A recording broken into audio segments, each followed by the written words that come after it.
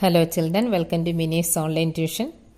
5ാം ക്ലാസ്സിലെ basic science വിത്തിനുള്ളിലെ Jeevan life within the seed എന്ന പാഠഭാഗത്തിലെ മുഴുവൻ ചോദ്യങ്ങളും ഉത്തരങ്ങളുമാണ് ഈ ക്ലാസ്സിൽ ക്രമീകരിച്ചിരിക്കുന്നത്. പ്രവർത്തനങ്ങളിലേക്ക് കടക്കുന്നതിന് മുൻപായി ഈ ചാനൽ സബ്സ്ക്രൈബ് ചെയ്യാത്തവർ സബ്സ്ക്രൈബ് ചെയ്യുക. തൊട്ടടുത്ത ബെല്ലൈക്കൺ കൂടി ക്ലിക്ക് ചെയ്യുകയാണെങ്കിൽ തുടർന്ന് വിടുന്ന വീഡിയോകളുടെ നോട്ടിഫിക്കേഷൻ നിങ്ങൾക്ക് ലഭിക്കുന്നതായിരിക്കും. ആദ്യത്തെ ചോദ്യം, വിത്ത് മുളയ്ക്കുന്നതിന് ആവശ്യമായ ഘടകങ്ങൾ എന്തെല്ലാം? എന്തൊക്കെ വേണം ഒരു വിത്ത് മുളയ്ക്കുന്നതിന്? ജലം, വായു, അനുകൂലമായ താപനില. What things are needed for A seed to germinate? Water, air, the right temperature. അടുത്ത ചോദ്യം, എന്താണ് ബീജാങ്കുരണം? ജെർമിനേഷൻ. അനുകൂല സാഹചര്യങ്ങളിൽ വിത്തിനകത്തുള്ള ഭ്രൂണം തൈച്ചെടിയായി വളർന്ന പ്രവർത്തനമാണ് വിത്തുമുളയ്ക്കൽ അഥവാ ബീജാങ്കുരണം എന്ന് പറയുന്നത്. Germination is the process of the embryo inside the seed growing into a seedling under favorable circumstances. എന്താണ് ബീജമൂലം? വിത്ത് മുളയ്ക്കുമ്പോൾ ആദ്യം പുറത്തു വരുന്നതാണ് ബീജമൂലം. ബീജമൂലം മണ്ണിലേക്ക് വളർന്ന് അത് വേരായി മാറുന്നു. What is radicle? During germination, radicle is the first to come out. Radicle grows in the soil and forms root. എന്താണ് ബീജശീർഷം എന്ന് പറയുന്നത്? ഭ്രൂണത്തിൽ നിന്നും മുകളിലേക്ക് വളരുന്ന ഭാഗമാണ് ബീജശീർഷം. ബീജശീർഷം വളർന്ന് കാണ്ഡമായി മാറുന്നു. What is plumule? The plumule is the portion that grows upwards from the embryo. The plumule grows into stem. അടുത്ത ചോദ്യം, എന്താണ് കായിക പ്രജനനം? Vegetative propagation. സസ്യങ്ങളുടെ കായിക ഭാഗങ്ങളായ വേര്, തണ്ട് മുതലായവയിൽ നിന്നും പുതിയ സസ്യം ഉണ്ടാവുന്നതാണ് കായിക പ്രജനനം. Vegetative propagation is the formation of new plants from vegetative parts of plants like root, stem and leaf. അടുത്ത ചോദ്യം, നമുക്ക് ചുറ്റും കാണുന്ന പല സസ്യങ്ങളുണ്ടല്ലേ, ഇവയുടെ തൈകൾ ഉണ്ടാക്കുന്ന രീതി അനുസരിച്ച് തരം തിരിച്ചെഴുതുക. അപ്പോൾ കായിക പ്രജനനം നമ്മൾ പറഞ്ഞു, അത് റൂട്ടിൽ നിന്നും സ്റ്റെമ്മിൽ നിന്നും ലീഫിൽ നിന്നുമാണ് പുതിയ ചെടികൾ ഉണ്ടാകുന്നത്. എന്നാൽ നമുക്ക് ചുറ്റും കാണുന്ന കൂടുതൽ സസ്യങ്ങളും അവയുടെ വിത്തുകളിൽ നിന്നാണ് പുതിയ സസ്യങ്ങൾ ഉണ്ടാകുന്നത്. വിത്തിൽ നിന്നും തണ്ടിൽ നിന്നും ഇലയിൽ നിന്നും വേരിൽ നിന്നും ഉണ്ടാകുന്ന ചെടികൾ, നമുക്ക് ചുറ്റും കാണുന്ന ചെടികൾ ഏതൊക്കെയാണെന്ന് നോക്കാം. ആദ്യം വിത്തിൽ നിന്നുണ്ടാകുന്ന ചെടികൾ ഏതൊക്കെയാണ്? മല്ലിക നമ്മുടെ പാഠഭാഗത്ത് തന്നിട്ടുണ്ട്. പിന്നീട് നെല്ല്, മത്തൻ, പാവൽ, പടവലം, പയർ. ഇത് മാത്രമല്ല, നമുക്ക് ചുറ്റും കാണുന്ന മിക്കവാറും എല്ലാ പച്ചക്കറികളും അവയുടെ വിത്തിൽ നിന്നാണ് പുതിയ തൈകൾ ഉണ്ടാകുന്നതല്ലേ. ഇപ്പം വഴുതനയായാലും വെണ്ടയായാലും ചീരയായാലും ഇതൊക്കെ വിത്തിൽ നിന്നാണ് ഉണ്ടാകുന്നത്. അടുത്തത് തണ്ടിൽ നിന്നും ഉണ്ടാകുന്നത് എന്തൊക്കെയാണ്? അതായത് കമ്പ് മുറിച്ച് നട്ട് കിളിർപ്പിക്കുന്നത് ഏതൊക്കെയാണ്? നന്ദ്യാർവട്ടം തന്നിട്ടുണ്ടല്ലേ. മരച്ചീനി, ചെമ്പരത്തി, കരിമ്പ്, റോസ, മുരിങ്ങ, മുല്ല. ഇലയിൽ നിന്നും പുതിയ സസ്യങ്ങൾ ഉണ്ടാകുന്നത് ഏതൊക്കെയാണ്? ബ്രയോഫില്ലം ഇലമുളച്ച് തന്നിട്ടുണ്ട്. പിന്നീട് ഏതൊക്കെയാണ്? നിശാഗന്ധി, ബിഗോണിയ, നിലപ്പന. അടുത്ത ചോദ്യം, വേരിൽ നിന്നും ഉണ്ടാകുന്ന സസ്യങ്ങൾ എന്തൊക്കെയാണ്? ചന്ദനം തന്നിട്ടുണ്ടല്ലേ. പിന്നീട് ഏതൊക്കെയാണ് വേരിൽ നിന്നും ഉണ്ടാകുന്നത്? കറിവേപ്പ്, ശീമപ്ലാവ്, ആഞ്ഞിലി, വേപ്പ് മുതലായവ. സീഡിൽ നിന്നുണ്ടാകുന്നത് എന്തൊക്കെയാണ്? പാടി, pumpkin, bitter guard, snake guard, P, coconut tree. സ്റ്റെമ്മിൽ നിന്നുണ്ടാകുന്നത് എന്തൊക്കെയാണ്? ടപ്പിയോക്ക, ഹിബിസ്കസ്, ഷുഗർ കെയിൻ, റോസ്, മുരിങ്ങ, ജാസ്മിൻ. ലീവ്സ് ഇലയിൽ നിന്നും ഉണ്ടാകുന്നത് ബ്രയോഫില്ലം ഇലമുളച്ച് തന്നിട്ടുണ്ടല്ലേ. നിശാഗന്ധി, ബിഗോണിയ, നിലപ്പന. റൂട്ടിൽ നിന്നും ഉണ്ടാകുന്നത് സാൻഡൽവുഡ് ട്രീ തന്നിട്ടുണ്ടല്ലേ. പിന്നീട് ഏതൊക്കെയാണ്?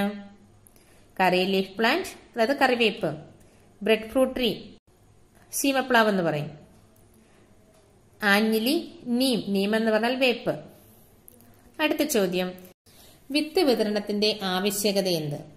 ഒരു സസ്യത്തിന്റെ വിത്തുകളെല്ലാം അതിന്റെ ചുവട്ടിൽ തന്നെ വീണ് മുളയ്ക്കുകയാണെങ്കിൽ അവയ്ക്കെല്ലാം വളരുന്നതിന് ആവശ്യമായ മണ്ണ്, വെള്ളം, സൂര്യപ്രകാശം, ധാതു ലവണങ്ങൾ എന്നിവ ലഭിക്കില്ല. അതിനാൽ വിത്തുകൾ പല ഭാഗങ്ങളിലായി വിതരണം ചെയ്യപ്പെടേണ്ടതുണ്ട്. ഇതുമൂലം ഒരു സസ്യത്തിന് വിവിധ സ്ഥലങ്ങളിൽ എത്തിപ്പെട്ട് വളരാനായിട്ട് സാധിക്കുന്നു. ഉദാഹരണമായിട്ട് നമ്മുടെ വീടിന്റെ പരിസരത്ത് കാണുന്നൊരു മരമാണ് പ്ലാവ്. ധാരാളം ചക്കകൾ പിടിക്കും അല്ലേ. ഈ ചക്കകളെല്ലാം അതിന്റെ ചുവട്ടിൽ തന്നെ അടർന്നു വീഴുകയാണെങ്കിൽ, അതിന്റെ കുരുക്കളെല്ലാം അതിന്റെ ചുവട്ടിൽ തന്നെ വീണ് കിളിർക്കുകയാണെങ്കിൽ അതെല്ലാം വലിയ പ്ലാവ് മരമായിട്ട് മാറുന്നുണ്ടോ? ഇല്ല. കാരണം അവയ്ക്ക് ആവശ്യമുള്ള മണ്ണും വെള്ളവും സൂര്യപ്രകാശവും വളവും ഒന്നും ലഭിക്കുന്നില്ലല്ലേ? What is the need for seed dispersal? If all the seeds of a plant germinate at the base of the plant itself, they may not get sufficient soil, water, sunlight or mineral salts for their growth. Hence, seeds are to be dispersed to different places. This enables a plant to reach and grow in different places. കാശിത്തുമ്പയിലും മഹാഗണിയിലും വിത്ത് വിതരണം ഒരേ രീതിയിലാണോ നടക്കുന്നത്? കാശിത്തുമ്പയിൽ ഫലങ്ങൾ പൊട്ടി വിത്തുകൾ അകലേക്ക് തെറിച്ചു വീഴുന്നു. എന്നാൽ മഹാഗണിയിൽ കാറ്റിന്റെ സഹായത്തോടെയാണ് വിത്ത് വിതരണം നടക്കുന്നത്. Does the dispersal of seed take place in the same manner in mahogany and balsam? In balsam, the fruit breaks open to scatter the seeds, but in mahogany, seeds are dispersed with the help of wind. അടുത്ത ചോദ്യം, വെള്ളത്തിലൂടെ ഒഴുകി വിതരണം ചെയ്യപ്പെടുന്ന വിത്തുകൾക്ക് എന്തെല്ലാം പ്രത്യേകതകളുണ്ട്? അപ്പൊ വെള്ളത്തിൽ പൊങ്ങിക്കിടക്കുന്നതായിരിക്കും. കുറച്ചു ദിവസം വെള്ളത്തിൽ കിടന്നാലും അത് ചീഞ്ഞു പോകില്ല. What peculiarities do seeds that are dispersed through water have? They can float on water. They don't decay even when they are in water for a few days. അടുത്തത് ഒരു പട്ടിക പൂർത്തിയാക്കാനുള്ളതാണ്. ആദ്യത്തെ നിരയിൽ വിത്ത് വിതരണത്തിന്റെ രീതികൾ തന്നിട്ടുണ്ട്. രണ്ടാമത്തെ നിരയിൽ സസ്യങ്ങൾ ഏതൊക്കെയാണ് തന്നിട്ടുണ്ട്. മൂന്നാമത്തെ നിരയിൽ വിത്തിനുള്ള അനുകൂലനങ്ങൾ എന്തൊക്കെയാണെന്ന് നമുക്ക് എഴുതി ചേർക്കണം. അപ്പോൾ കാറ്റുവഴി വിതരണം ചെയ്യുന്നൊരു സസ്യമാണ് അപ്പൂപ്പൻ താടി.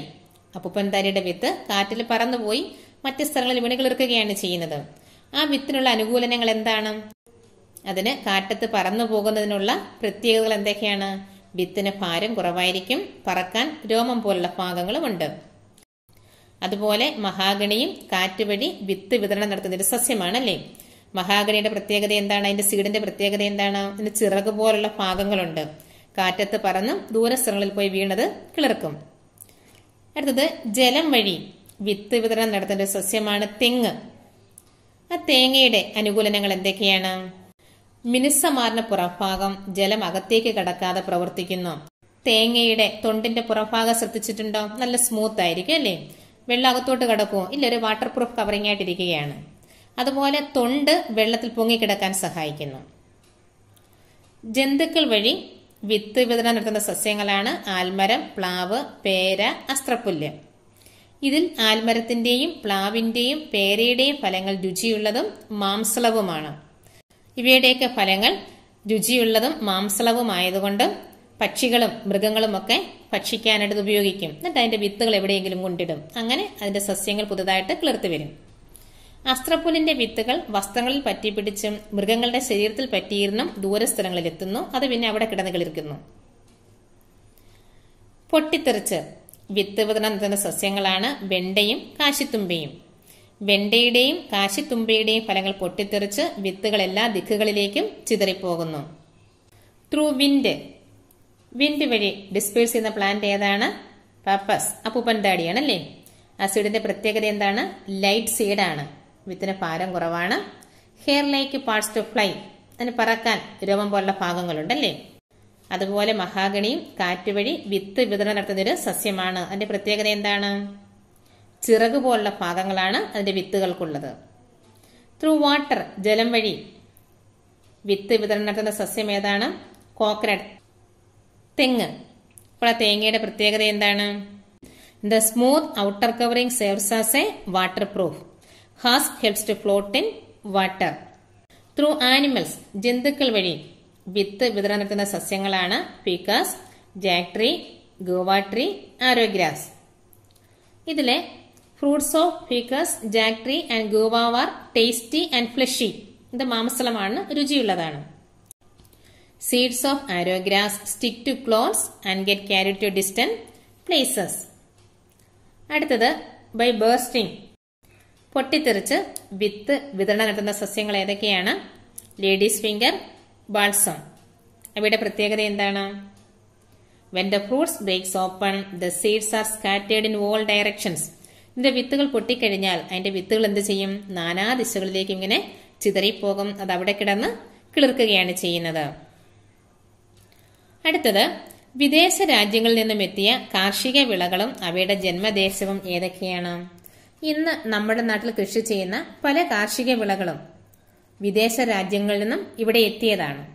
ഉദാഹരണം, കൈതച്ചക്ക, മരച്ചീനി, തക്കാളി, ഉരുളക്കിഴങ്ങ്, പച്ചമുളക്, പേരയ്ക്ക, പപ്പായ, കാപ്പി ഇവയെല്ലാം അമേരിക്ക എന്ന വിദേശ രാജ്യത്തു നിന്നും ഇവിടേക്ക് വന്നതാണ്. തേയില, China, cabbage, Europe, rubber, കശുമാവ്, Brazil. ഇന്ന് ഇവയൊക്കെ നമ്മുടെ നാട്ടിൽ ധാരാളം കൃഷി ചെയ്യുന്നുണ്ടല്ലേ. Pineapple, ടപ്പിയോക്ക, tomato, potato, green chilli, Goa, papaya, coffee America. Tea, China. Cabbage, Europe. Rubber and cashew tree, Brazil. അടുത്ത ചോദ്യം, നമുക്ക് വേണ്ടുന്ന ഭക്ഷ്യവിഭവങ്ങൾ നാം തന്നെ കൃഷി ചെയ്താൽ ഉണ്ടാകുന്ന നേട്ടങ്ങൾ എന്തെല്ലാം? ഗുണമേന്മയുള്ള ഭക്ഷ്യവസ്തുക്കൾ ഉൽപ്പാദിപ്പിക്കാൻ കഴിയും. മെച്ചപ്പെട്ട പച്ചക്കറി വിഭവങ്ങൾ തയ്യാറാക്കാം. പച്ചക്കറി കൃഷിയുടെ വിവിധ ഘട്ടങ്ങൾ മനസ്സിലാക്കാം. രാസകീടനാശിനികൾ ഉപയോഗിക്കാത്ത പച്ചക്കറികൾ ലഭിക്കും. തൊഴിൽ ലഭ്യതയും സാമ്പത്തിക നേട്ടവും ഉണ്ടാകും. What are the achievements we can gain if we can ourselves produce the food products we need? We can produce good quality products, dishes with better vegetables, knowledge about different stages of vegetable cultivation, pesticide-free vegetables, employment opportunities and financial gains. പച്ചക്കറി തോട്ടം തയ്യാറാക്കുമ്പോൾ ശ്രദ്ധിക്കേണ്ട കാര്യങ്ങൾ എന്തെല്ലാം? വിത്ത് ഗുണമേന്മയുള്ളതായിരിക്കണം. മണ്ണ് വളക്കൂറുള്ളതും നീർവാർച്ചയുമുള്ളതുമാകണം. സൂര്യപ്രകാശം ലഭിക്കണം. ജലലഭ്യത ഉറപ്പുവരുത്തണം. ശരിയായ വളപ്രയോഗം, കീടനിയന്ത്രണം, കളനിയന്ത്രണം എന്നിവ ശ്രദ്ധിക്കണം. What are the factors to be taken care of while making a vegetable garden?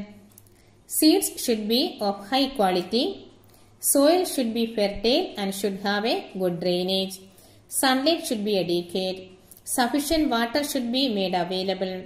Proper manuring, pest control, weed control, etc. should be taken care of. അടുത്തത്, വിത്ത് മുളയ്ക്കുന്നതിന്റെ ഘട്ടങ്ങൾ വരച്ച് അതിന്റെ ഭാഗങ്ങൾ അടയാളപ്പെടുത്തുക. ഇവിടെ ഒരു പയർവിത്ത് മുളയ്ക്കുന്നതിന്റെ വിവിധ ഘട്ടങ്ങളാണ് തന്നിരിക്കുന്നത്. ഒരു പയർവിത്ത് മുളച്ചാൽ ആദ്യം പുറത്തേക്ക് വരുന്ന ഭാഗം ഏതാണ്? ബീജമൂലം, റാഡിക്കിൾ ആണ് അല്ലേ. ഇത് വളർന്ന് എന്തായിട്ട് മാറും? വേരായിട്ട് മാറും, റൂട്ടായിട്ട് മാറും. പിന്നീട് ബീജപത്രം, കൊട്ടിലടൻ. ഈ ബേബി പ്ലാന്റിന് വളരാൻ ആവശ്യമുള്ള ആഹാരം സ്റ്റോർ ചെയ്ത് വെച്ചിരിക്കുന്നത് എവിടെയാണ്? ഈ ബീജപത്രത്തിലാണ്, കോട്ടിലിടലിലാണ്. പിന്നീട് അതിന് മുകളിലോട്ട് പോകുന്ന ഭാഗമാണ് പ്ലിമ്യൂൾ, ബീജശീർഷം എന്ന് പറയുന്നത്. ഇത് നിങ്ങളുടെ നോട്ട്ബുക്കിൽ വരയ്ക്കുക, ഭാഗങ്ങൾ അടയാളപ്പെടുത്തുക. പാഠപുസ്തകം നന്നായിട്ട് വായിക്കുക. കൂടുതൽ പ്രവർത്തനങ്ങളുമായി അടുത്ത ക്ലാസ്സിൽ വീണ്ടും കാണാം. Okay, thank you.